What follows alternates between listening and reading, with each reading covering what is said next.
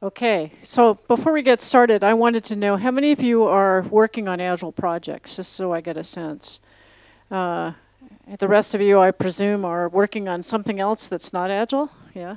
How many of you deal with architecture issues, major issues like that? Okay. All right. Okay. So I really want to address 3 questions in this talk. How much architecting do you need and when? How can you manage risks about the architecture in small as well as large projects? Now, some of you are already probably doing these things. I hope to entice you to consider some other options for considering architecture. And then I want to end with thoughts about what the role of an Agile architect is, someone who cares about the architecture, because I think it's really different than traditional software architecture. And I want to challenge you to make sure that you're doing all you can do. So if I think about Agile design values, and I use a slide in the talk that I gave earlier this morning, we think about design simplicity. We'd like to communicate well. We're part of a team. So regardless of whether we're doing architecting or designing or things like that, we're part of a team. We have to develop a trust relationship between teammates. We care about what people who are using our systems want, so we're satisfying their needs, and we're learning as we go. Now, if I think about Agile architecture values, what do you value? I think probably highest, very high on my list at least, is something that is designed for test and all the kinds of tests that I do, which is not necessarily a non-value for non-traditional Agile, non-traditional or non-Agile projects, but it's something that isn't a focus point so much, I find, in other architecture. We care about things being modular and rightly partitioned. We really would like no unintended data redundancy or overlapping functionality. That's why we care about refactoring. And we're practical, though, in that we do what we need without extras. And that's something that I think is a very strong Agile value. On the other hand, we're challenged when we're thinking about the architecture that we really need to support performance and reliability. And if we have to have a system that is going to be changing a lot, we want to make sure that it's designed and implemented, not just architected in a way that supports our ability to make those changes. It's got to be usable. You know, there's a lot of things we have to think about. So if you're thinking about how much architecture do you need, Alistair Coburn has this chart, and it deals with how much ceremony you need. And he has 4 levels of a project ceremony. The more ceremony. If I have a comfort project and it fails, so what? You know, no consequences whatsoever. And so he has 4 types of projects. Comfort projects, which, well, it just makes you happy if you made your personal game working. If you have a discretionary money kind of project, that's something where if you fail, it costs your company money. And if you're a startup company, it might cost you a lot. Essential money means if you fail, your company might go out of business or be severely hurt. And life-critical kind of projects are those where if your software or your system fails, people die. So how many of you are working on life-critical systems like airplane control software? Probably not very many of us are.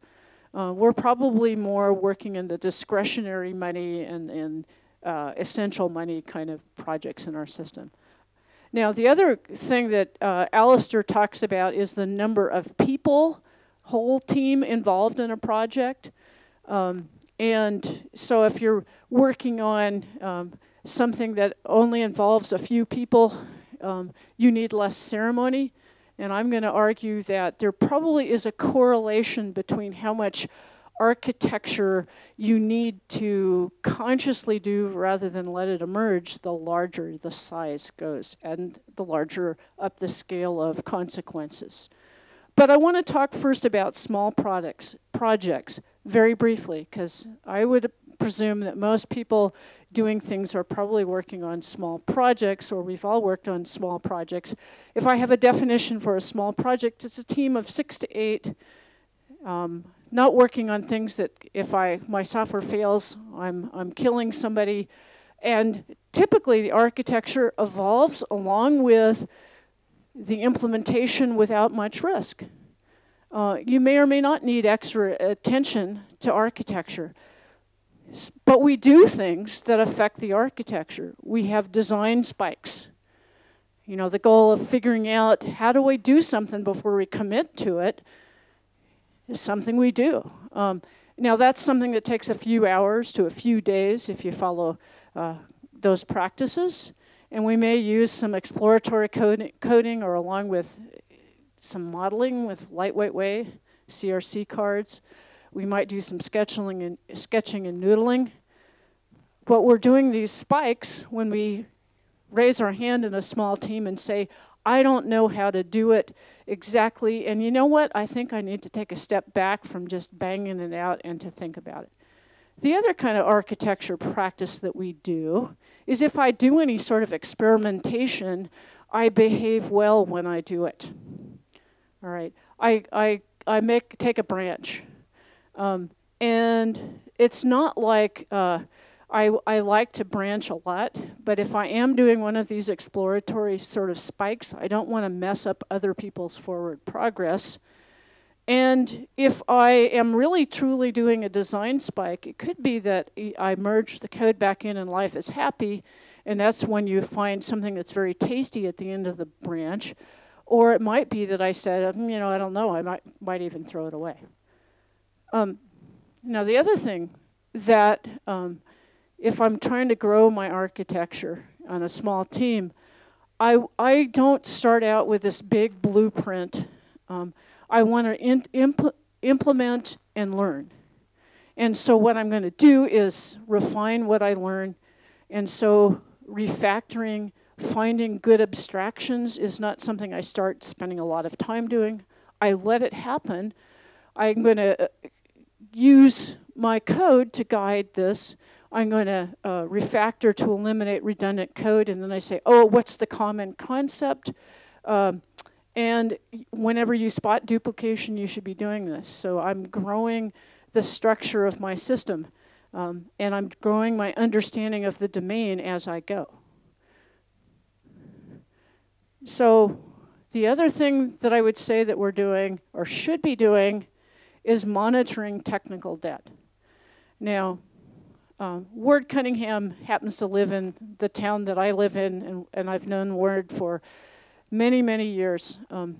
And one of the things that Ward talks about technical debt that I think is different from the way a lot of people think about it is that he says that technical debt is not bad, but it's something that you have to be watching, in that if I'm going along implementing and I'm learning things, if I do not then restructure my code to reflect that learning, I'm incurring debt. I mean, that's his definition of debt.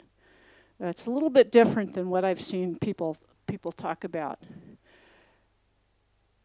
So, as if I'm just banging out features and trying to implement my code on a small team, it's kind of easy to, you know, oh, well, my tests are passing, hey, maybe my design isn't as clean as I want in the implementation, but, you know, and I would say, you got to stop. You have to, if you have some points for learning, you need to go and put it back into your system, otherwise it can get out of hand. Now, I'm not saying that I would do this every day, but I know some teams that even take, if they have a week or two kind of development cycle, maybe every third iteration we spend a learning time. You know, gee, we spend half of our iteration cleaning up and relearning. Now, that could be controversial, but one way that I find to convince people that what we're doing is that if I am sorting the tasks or the stories that I'm implementing into 3 different buckets as I'm going along, not just burning down my features, but if I'm noting what kind of work I've actually been doing as I'm implementing, this could be a way to justify to other people that I need to do some of this, let's say, update based on learning. So when I think about the kind of programming tasks that I have, there are core, those that are fundamental to your software's success. If you don't get them right, things are going to get screwed up.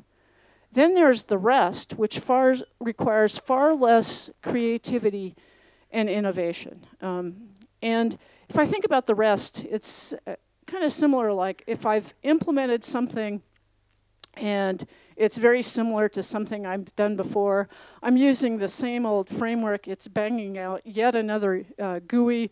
We know what we're doing, we're talking to the same domain objects, we're accessing the data in a similar way. I'm not really learning a lot, it's just adding. So that's something that's the rest. Or if I'm doing some of these little, I won't say ticky-tacky little tasks, but things that I could always keep myself fretting away doing, that's one of the rest. And then there are some things that lead to new, deeper understanding, and those are revealing problems where I can't plan for those. It's always a surprise. For example, when we discovered in Smalltalk that we were running out of memory space and we needed to implement a 64-bit garbage collector, it's like, oh, how could I have planned for that? I guess I'm being successful here. They require invention and innovation, and it's hard to predict when they're going to be done, too. So it's not that you want to seek revealing problems, but you should be tracking what is core and the rest every sprint that you're doing. And if you do that, and I sort, not that I consciously always want to work on the hard stuff first, but actually that's a good idea. If I sort the tasks that I'm taking off and committing to on a sprint into problem buckets, and if all we're doing is working on the rest, the easy stuff, boy, my velocity is going fast, right?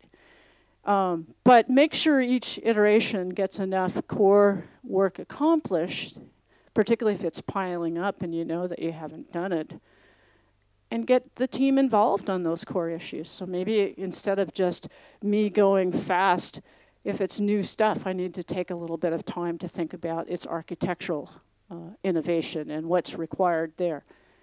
One thing that I oftentimes do is that instead of just reflecting, is the customer happy at the end of an iteration? In a retrospective, I also might have post-iteration reflections to say, as a development team, why things were harder than what we thought. Let's say this week, we did not make our velocity that we thought we were going to do. And it's not like we're apologetic, but maybe things were tougher. What was that? Maybe there's some architectural implication there. And then if I have, finally, if I have one of those revealing problems, my advice to you is to take those offline from the normal bang it out kind of feature stuff, because you really need to spend some time about it. Now, if I think about architectural practice in general, whether it's for small, so those are small team kind of practices, but architectural practices in general should be focusing on reducing technical debt and integrating anything that we learn new into the code. So I'm going to be doing things like refactoring or redesign or rework or code cleanup, whatever you call it, that's what you need to be doing.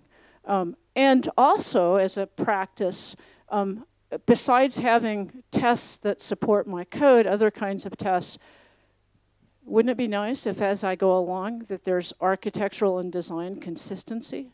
Because that's going to be able to sustain the way that we're doing things. So as I go along, am I using the APIs in the same way that if I'm using a component that someone else designed?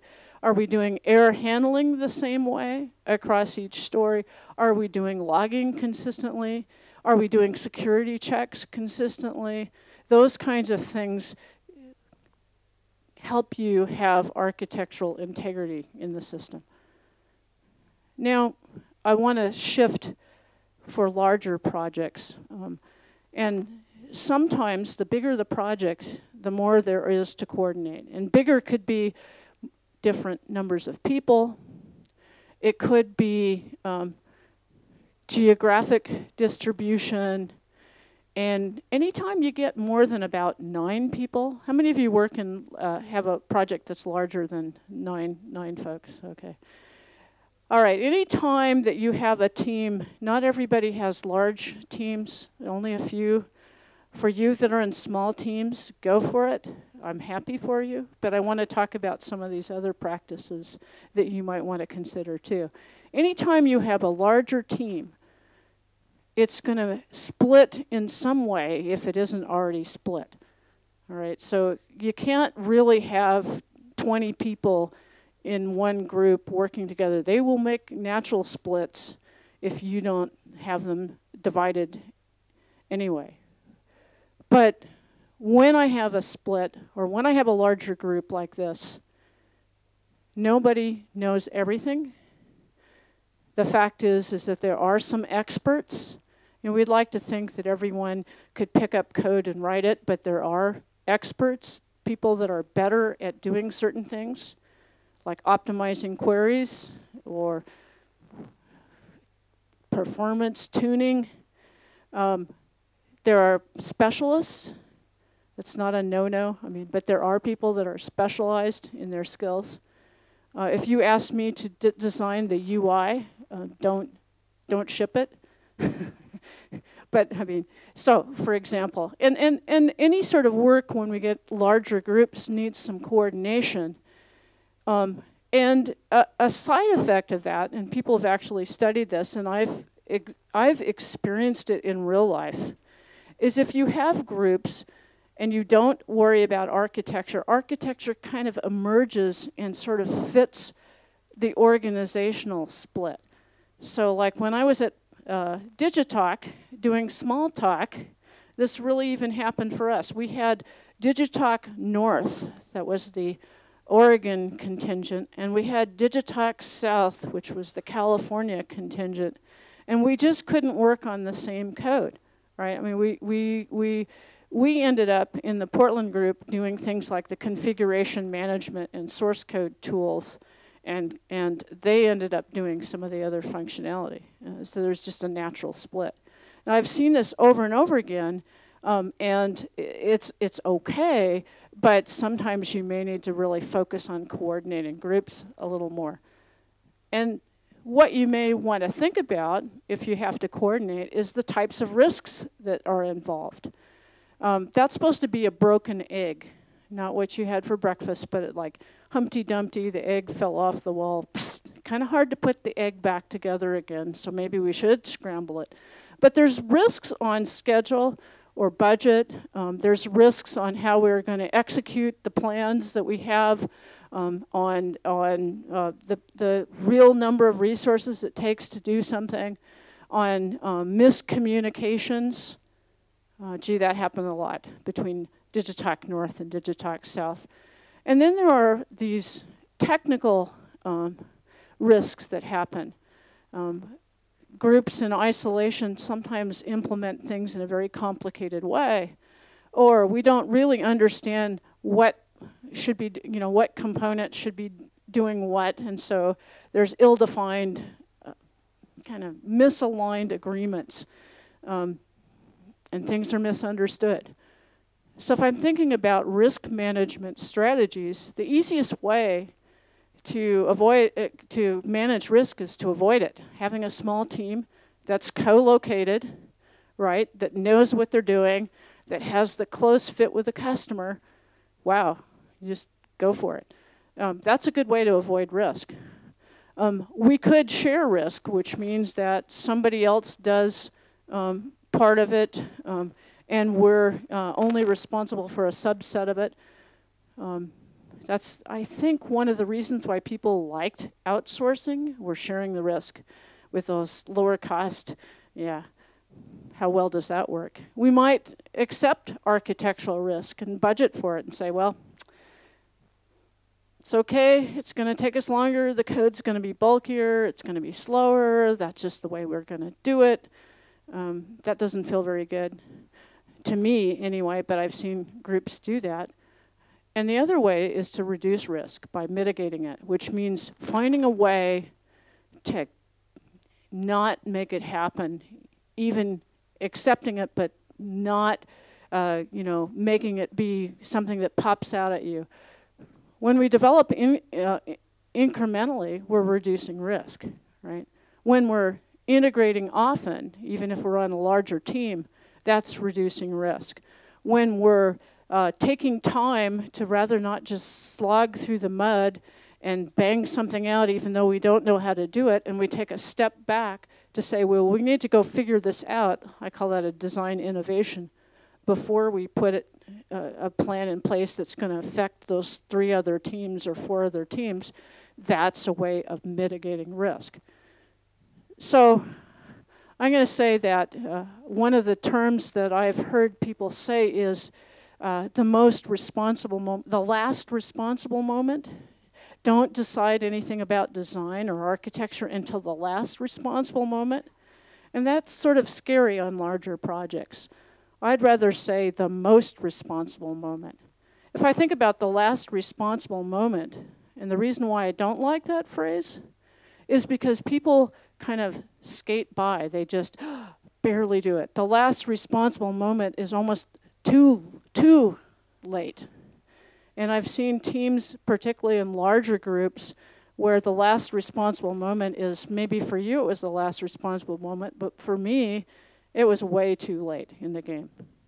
So I'm saying the most responsible moment is one that kind of balances and makes the trade-offs between groups that are dependent upon each other.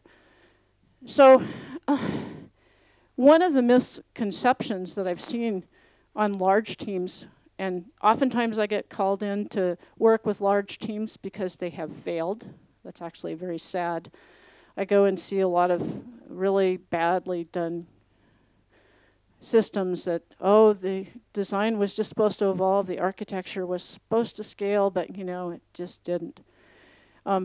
There's this misconception that if I can just keep my tests working, incrementally do it, that any upfront thinking, planning, and investigating the architecture is a waste, because we're just going to change it.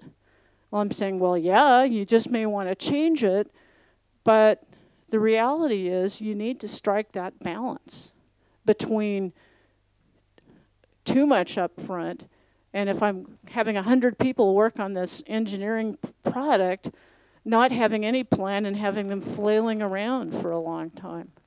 You need to strike that balance. Scrum calls it iteration 0 or Scrum, release 0. And sometimes people think that's the same time as any normal sprint. Sprint 0 should be 2 weeks if we have 2-week sprints. If you're developing a new product for embedded systems, you might want to take more time to do some upfront planning for large, complex projects. And in my experience, another thing that I want to do to encourage people to think about is ongoing thinking, prototyping, and architecture experiments. Call them experiments. Is important too, particularly in large projects. So I would like to say that on large complex systems, you want to choose the most responsible moment. You want to balance it, because you don't want to have your ideas about architecture be stale and throw them away. Because, well, I thought about this 2 years ago and now we're finally implementing it. That is not what I'm talking about. Now, one way to think about, well, what should I worry about when, is to be aware of your architecture or your system's shearing layers. Stuart Brand, who wrote the book on how buildings learn, talked about the different rates of change that you need to design buildings for.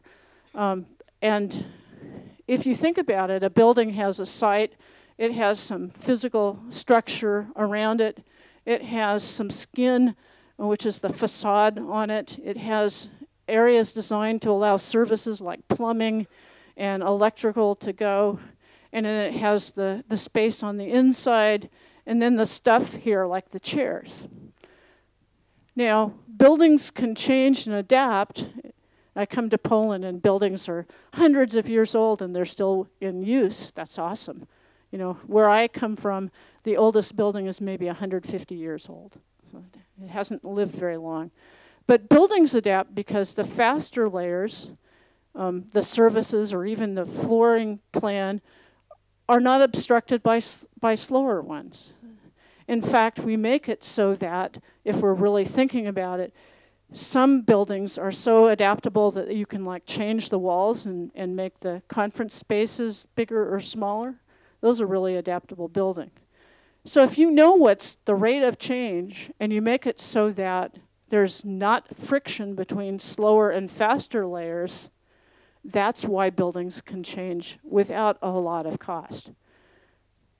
Now, in the software sense, my colleague Joe Yoder and Brian Foote, in their big ball of mud pattern, which isn't just what not to do, talk about the notion of software sharing layers too. And their advice was that factor the system so that things that change at similar rates are together. And so if we're thinking about it, the platform hopefully doesn't change as much as infrastructure. The data schema, some people are even getting to the point of saying I need to have Agile database design, all right? And I believe that. And that these sorts of things that change faster, the fastest thing that you can change is the data.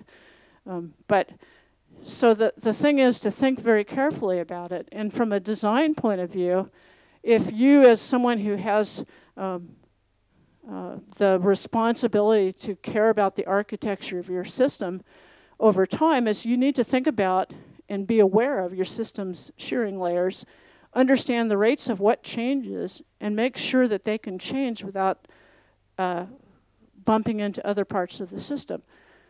So from my point of view, one of the things that means is that if you find something that's difficult, time-consuming, or tedious in your daily programming, someone who has architectural responsibilities is going to be trying to fix that in some way. We might create tools or leverage design patterns or build or use frameworks, or we might, from the Java perspective, say, you know, Struts 2 is kind of a little old and getting long in the tooth. We need to think about another way of doing things. I just throw that out as an example. Or we might use the data because we can change data to allow things to be configured more easily. But we still don't want to over-design, but we don't want to under-architect as well. So from my point of view, being agile does not mean that architecture simply emerges from good development practices. And particularly on larger teams, this is the case. This is reality. On small teams where you're all smart and you're keeping each other honest, go for it. Agile doesn't guarantee good architectural integrity. In fact, one thing that, all right, so the water does get through. Trust me. It may be a little slower than you want, and it may have some organic matter that filters through it. But you need to think about, particularly on larger projects or systems that have some kind of performance constraints, that there might be architecture debt too. It's not just learning. It's like compromises that the system that you've made that have really significant impacts. And not only are these impacts significant, but over time they get worse, right? So it might be that some kinds of architecture debt are so costly to reverse that you might want to throw something away. It gets that bad. But typically, if you're to characterize something, architecture debt, it's not isolated. It impacts more than just one area of functionality. I go and get the privilege of reviewing maybe 2 or 3 major architectures a year. It's really great. No one ever calls me in when they have cool stuff. It's all really bad, right? And if you relied upon a poorly designed framework that doesn't handle the needs, that can really drag a team down. Or maybe you said, well, we're going to go into a service-oriented architecture this year, and you just let it go crazy without any sort of consistency about what happens with errors or exceptions or extensible service interfaces. Oh, let's just add another one. Anyway, you can end up with a real mess. Okay, so architecture debt is something that I'd like to introduce as a term into your vocabulary. And there's a number of risk reduction tools that you can do, particularly for larger projects that can help you do this. You may want to understand the product roadmap, like what's going to happen over time rather than just worrying about the next iteration. I'm going to talk very briefly about the notion of a landing zone where you can specify requirements that stress the architecture, performance, scalability, sorts of things like that. You may want to use design innovation spikes where you actually consciously go off track from delivering features as a team in order to figure out the architecture before you implement it. And you may want to actually take a real spike and really worry about the architecture. You may have a backlog of architectural tasks, particularly on larger teams. And I only mention this, one of the ways, in the lean world that they talk about is set-based design, where if I really don't know which way to approach it, I go through a very tight design cycle. Let's say I'm picking a security or authorization component. I know companies that just, oh, well, let's go with this one. Well, maybe you really need to evaluate 2 or 3. And the idea with set-based design is to eliminate, as quickly as you can, eliminate one of the alternatives. And if you then can do that, great, but you still may have 2 or 3 other alternatives, and you have to go through a couple of quick, tight cycles to implement, to figure out and making decisions. So if I talk about product roadmaps as guides, this is my house in Sherwood, Oregon, and there's the airport. And you can see there's probably 2 different ways to get to the airport. One goes around this way, and this is the way I went. This is the way I went when I came this time. Roadmaps tell you where you're expected to go and what features are when. And it's not like they're always perfect, but if someone has a roadmap for, let's say, every quarter on an ongoing delivery stream, if I know what kind of features are going to be there as someone with architecture concerns, then that's going to influence the work and efforts and things that I'm going to suggest to other folks. So if you have no roadmap and your Scrum, your product owner is just slinging things at you randomly, well, it's very hard to know whether I should go that way or this way with my architecture. Now, a landing zone is a way to capture, and I learned about this from my friends at Intel, who use this technique a lot on product development as well as software development projects. And a landing zone is something that has a range of acceptable values for a requirement rather than just one value. So if we're used to customer acceptance tests, we say they pass. Yeah, here's the value that you must have. But sometimes architecturally it's very hard to say how many transactions per second should we do under this kind of load case. So we might want to have a minimum value, a target value, and something that we would think we could get if we invested certain kinds of architectural activities. And you may have a set of these criteria that you come up with. Hopefully the architect or someone who's doing leadership in the technical area is involved in these. And the minimum, actually it's funny, but the minimum can seem really unreasonable in isolation, but if you have like 20 attributes that you're trying to kind of get on there, Well, if you get the minimum for one, maybe the others two can slide. I don't like to be perfect, but if I'm building a complex system, I'd like to know the ranges of possible values. And I want to keep monitoring them as we're going. Now, we may want to recalibrate our landing zone. But so, for example, this is an example from an old smartphone. I should probably update this. And you'll notice that the minimum, for example, on screen size is the same as the target. So that's the case when, well, I could do better, but it's okay if my minimum and target are the same. And actually, the weight of phones has gone way down, but you see that they're close. It's okay that the minimum and the target could be the same. I've done these landing zones when I spent 3 years working at Freddie Mac, which does the secondary mortgage market loan guarantees. So I'm responsible for the loan crisis in the United States. Okay. And actually agreeing on landing zone targets, particularly when they're architecturally relevant, was kind of tough when we first got started.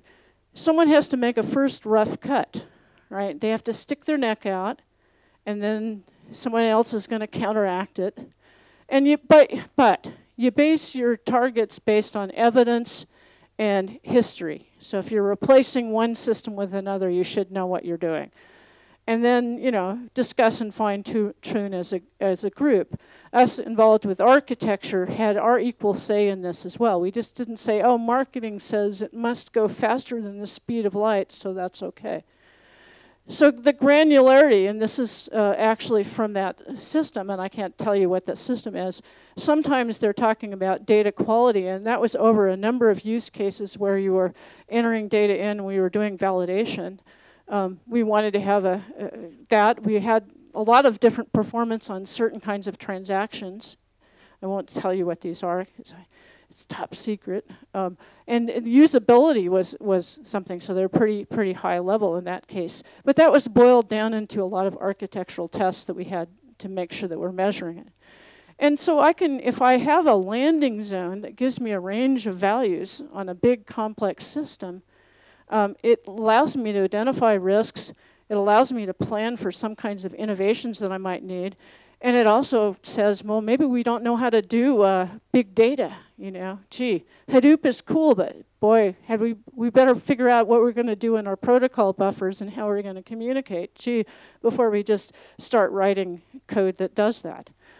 And from someone who is involved with making sure that the architecture lives and grows, it helps make sense of the bigger picture.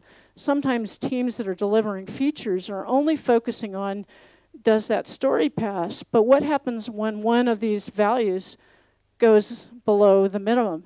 Usually you're making trade-offs. So sometimes I may have added another feature, and then all of a sudden the transaction throughput goes down. Have you ever had that happen? And if we're even implementing the very first story, oftentimes stories start with a happy path, right? When you implement the functionality, and then when all those edge cases are there, things slow down. Gosh, ever had that happen? So what happens when we're incrementally implementing stuff? How does it affect our things? So I introduced the idea of landing zones as something to consider when you're wanting to make systems that are complex and multidimensional, balance it and think about it architecturally. Now, I wouldn't have hundreds of landing zone targets. That's really hard. But a dashboard of, in the Freddie Mac, for example, we had one for each major subsystem, a set of, because performance was usually a lot of that, as well as data quality. Now, another thing that you might want to do is to have a design innovation spike, and I've done this on larger projects too. Instead of XP spikes where the team themselves go off and say,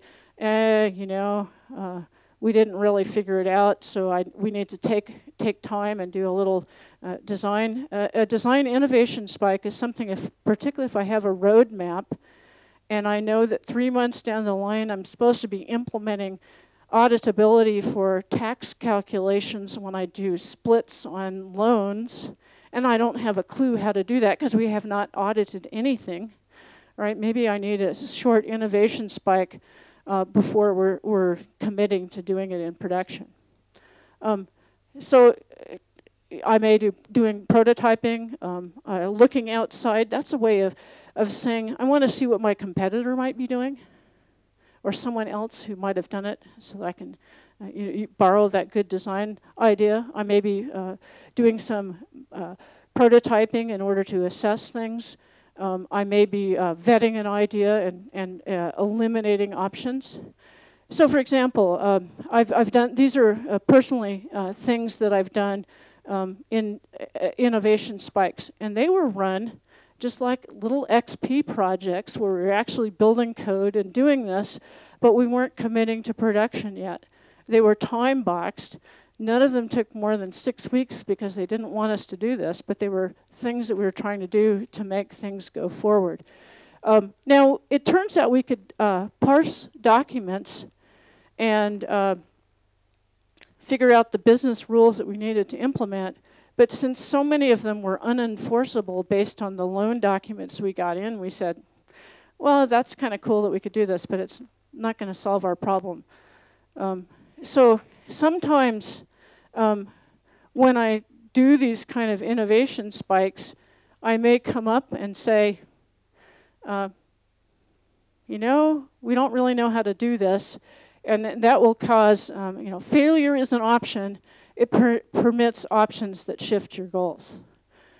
So I wanted to skip on to 3 different ways that I've found useful on larger projects to manage architectural risks. On small projects, you're doing your team practices, you're worrying about your technical debt, but sometimes on larger projects you need to be aware of the impacts on other people and other groups. So if you have a product backlog, I've seen teams do the following. Anything that's architecturally relevant that's on the backlog, they allow people to put technical tasks on there, architecture tasks, and those things are there and they're sort of tagged so that we give them extra special attention.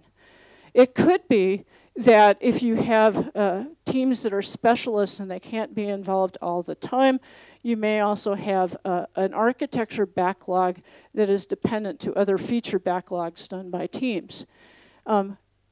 Something that I have recently done is if there's a small core of people working on the architecture, instead of using these things, they have a Kanban and they have a limit to the kind of work that they're doing, that we're doing.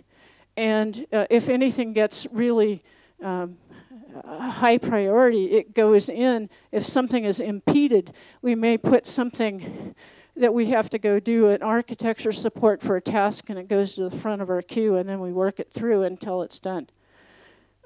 So those are 3 different ways of managing architecture risk. If I'm using, just wanted to say, if I'm using a architecture Kanban, then the work that anybody doing architecture is very explicit, and you can see the progress. I actually like Kanbans that way rather than burying it, particularly when I'm coordinating the work of other groups. So it's not just that they're noodling around, but I can see the work flowing through there. So things that might go on a architecture backlog or in the Kanban might be some kind of prototype, some framework development if I need to figure out the roadmap. And this kind of work can be bounded and managed. It doesn't have to be this silent architecture group off in the back. So I just wanted to end with 2 thoughts. What do Agile architects do? And why do they do it?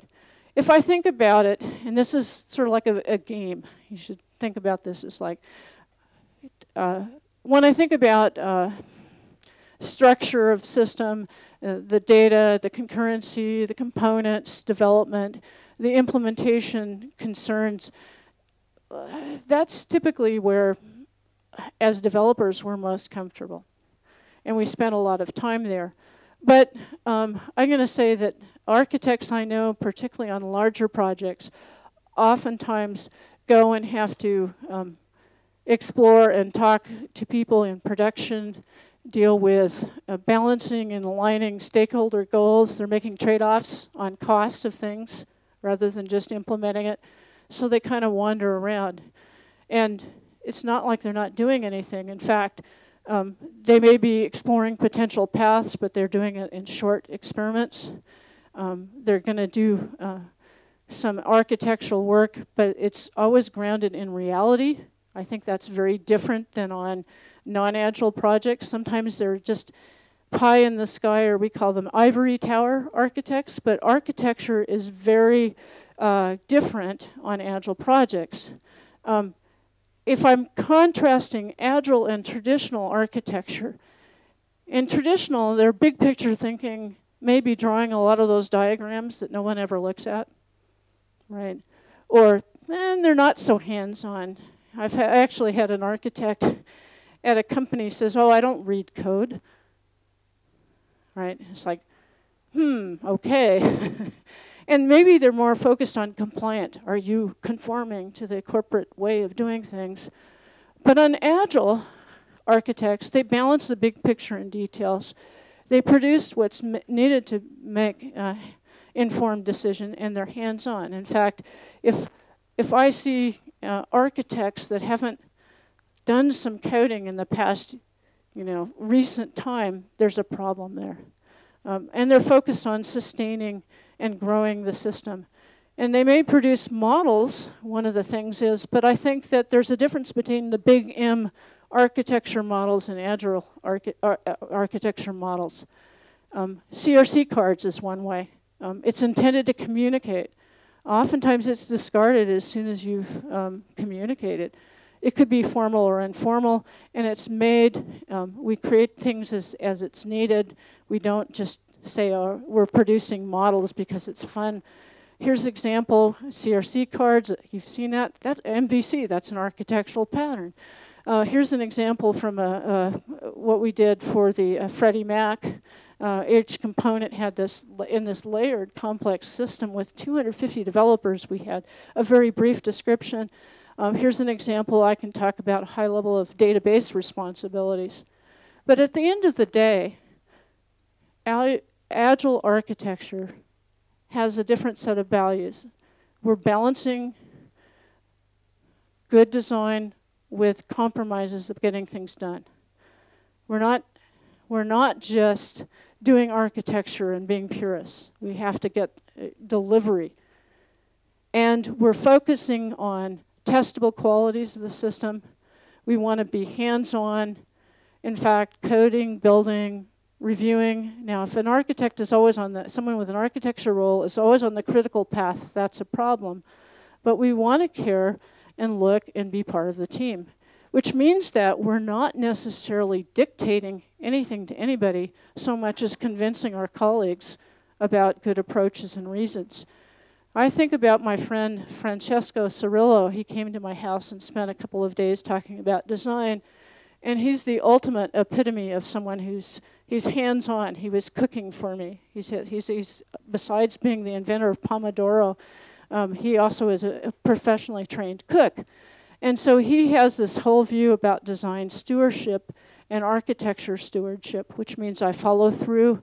I have ongoing attention. If I don't, it's going to burn, right? So I don't just do a little architecture and wander away. I don't want to ignore the little things that can undermine the ability of a system to grow and change and adapt. Now, there's some indicators that you've paid enough attention to architecture, whether you're on a small team as someone who's having a leadership role in architecture, or if you're on a larger team. And sustainability is what it's all about. Developers, if they're adding stuff that isn't breaking the mold, they're able to do it without breaking much of a sweat. New functionality doesn't break it often. Interfaces get stable over time. Things are consistent. Gee, we do things similar ways. This is a good one. There aren't areas where somebody says, no, I don't want to work on that, because you've paid attention. Defects typically are localized, and we can integrate new functionality incrementally without totally throwing things away. So I hope I've given you compelling reasons, whether you're on small teams or large, to think about architecting. And it's a role, not a job title.